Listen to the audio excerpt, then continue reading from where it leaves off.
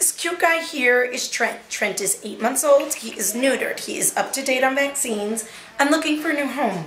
He was in a home and his owner could no longer keep him.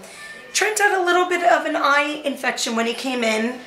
The vet checked it. They gave him an anti-inflammatory injection and they said that it was self-inflicted, meaning that he was really, really stressed in the environment he was in and he was banging against stuff. But again, we've checked him out. He's 100%. He's okay and safe to go home.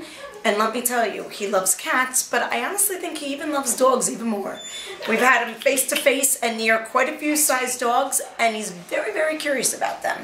So if you have a cat or not, or a dog at home, this guy would do great. And again, his eye is clearing up within a week. Probably by the time people come in to scoop him up, it'll all be gone.